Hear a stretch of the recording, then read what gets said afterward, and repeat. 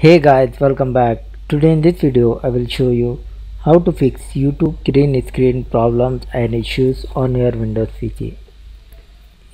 So for this guys, you right click on Start and go to Device Manager.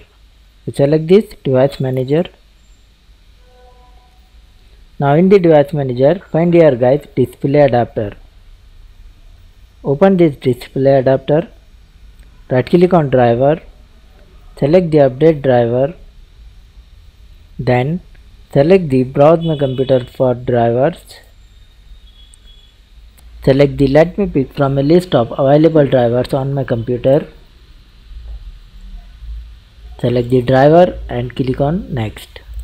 So another way to update guys, right click on driver, select the update driver, select the search automatically for drivers and close this. After this guys, you restart your computer. Hopefully it will fix your problem. So this is a simple and short video. Hope you like this video. Please like, share and subscribe to my channel.